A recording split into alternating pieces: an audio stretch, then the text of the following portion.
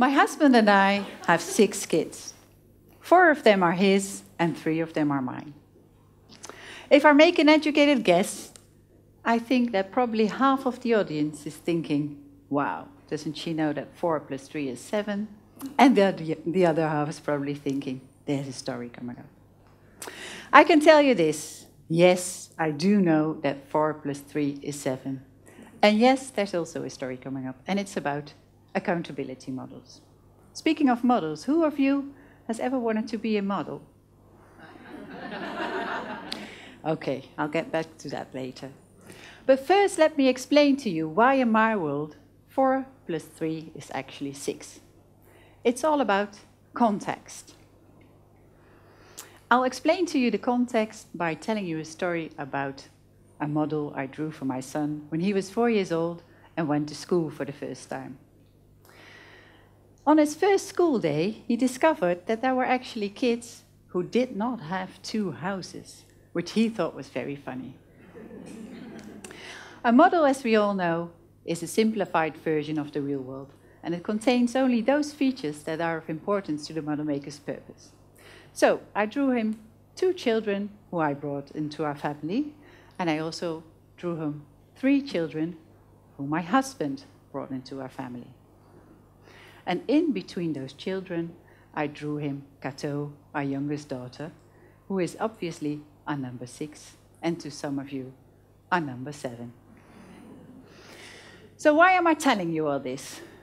Because in my experience, a lot of conclusions are based on facts and figures that miss context. And by missing the context, we have a hard job reaching our goals. We all want to be successful in reaching our goals, whether they are personal, like being happy, or whether they're professional, like getting more profit. I believe that the key to being successful is accountability. However, there's a slight problem with accountability. It's, as we call, a plastic word. A plastic word is a word which can mean anything and nothing. And it's a word of which we say, oh yeah, I know what you mean, accountability. And in the meantime, we all interpret it differently. If you type difference between accountability and responsibility in Google, you will get, for instance, 56 million results. Well, you may question the meaning of numbers in the context, but that seems an awful lot. Responsibility and accountability are not the same, but they need each other. Accountability is about taking responsibility, acting responsible, and feeling responsible about the results. If you take accountability out of that context, you might end up with blameability. And that, of course, does not lead to the actual purpose of accountability, which is to do the right things and to do them right.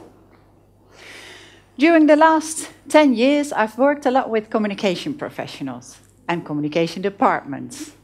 And they are asked for their accountability many times. I think it's because of the economic or financial crisis that departments have to show their added value to the company goals. So what do these communication departments and professionals do, at least some of them? They start counting.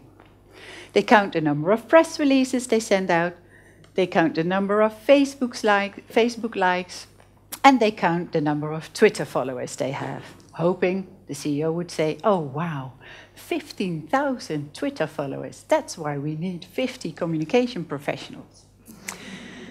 In a worst case scenario, they even try to divide the number of Twitter followers by the number of communication professionals and benchmark those numbers with other companies. Of course, that's not what accountability is about. I would call that countability.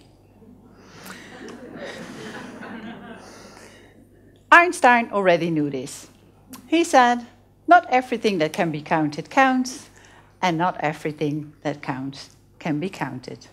And we are rediscovering it. In 2010, I developed an accountability model. It's a model which is in the context of the organization and isolates processes, people, and department roles on a strategic, tactical, and operational level.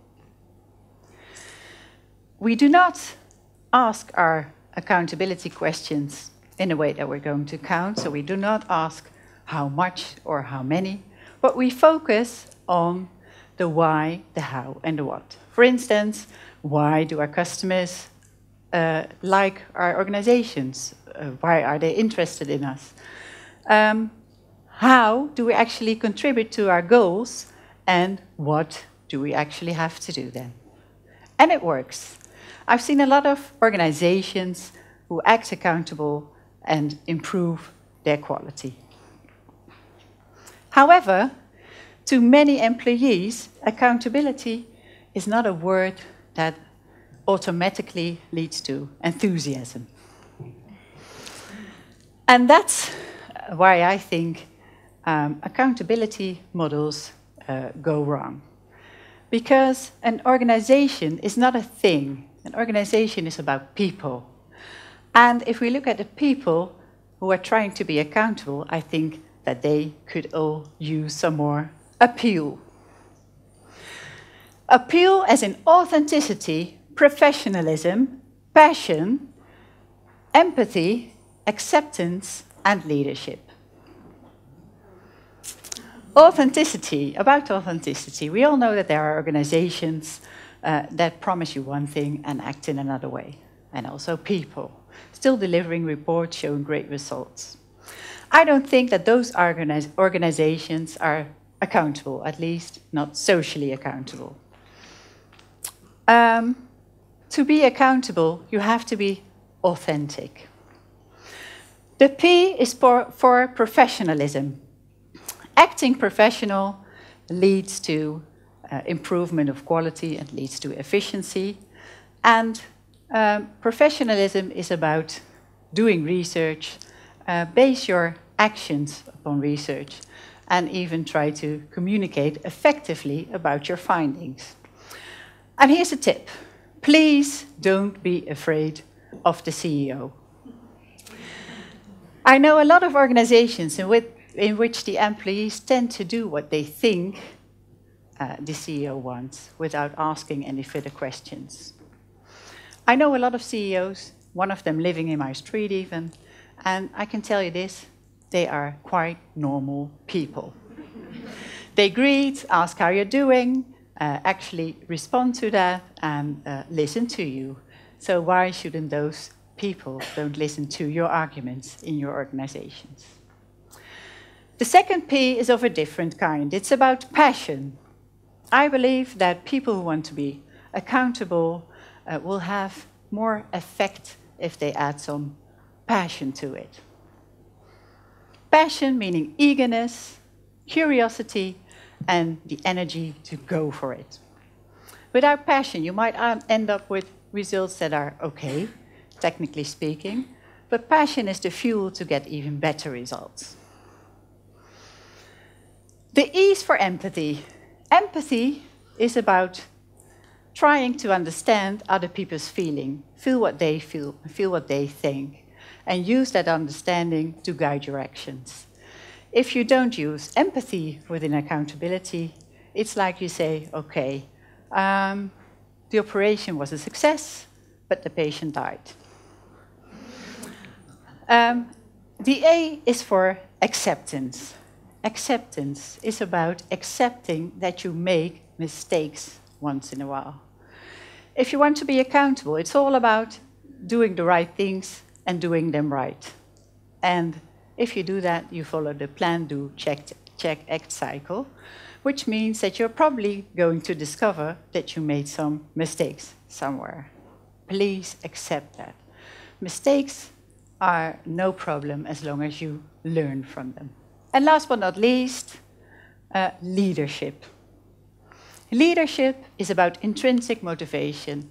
It's about influencing behavior. It's about decision-making. It's about communicating. It's about fact-finding. It's about relationship management. There's a leader in everyone. It's not just a job for the CEO. Okay, during the last few years, I've seen that a lot of organizations who added appeal to accountability have grown. I think that's what we all should do. Be our own accountability models. By taking responsibility and see it as an opportunity for growth by taking in the human factors. As I pointed out earlier in the example of my family, a number is just a number if you don't add the context. So please stop counting and act appealing. Thank you.